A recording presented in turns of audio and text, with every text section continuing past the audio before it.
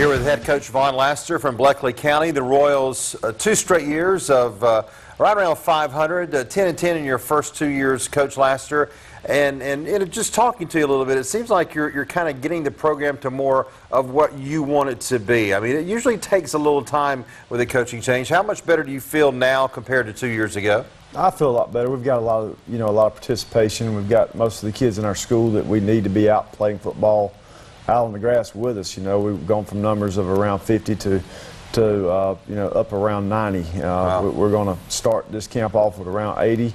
So spring we had over 90, and now we're around 80. So I feel good about the numbers we got out, the participation we have in the school, and really starting to be developed where we need to be in the weight room and kind of getting stronger and faster, which will lead us to kind of get where we want to be. Absolutely, no doubt. Well, it's been several years, 5 years since the Royals got to the playoffs, but a lot of hope this year on the defensive side. Now, you hired a very good head football coach from Buford, who was there for a couple of years, John Ford, to be your defensive coordinator, and he's implementing some changes, isn't he? Yeah, he is. We're doing a few things differently on the defense side of the ball. We're fortunate now to have a full staff, and Coach Davis did a fine job for us last year with a lot of young guys on defense, and then Coach Ford kind of came in and built off of what Coach Davis started, and it's been really good. Our kids have responded well to him, and they know exactly what he expects, and we're starting to get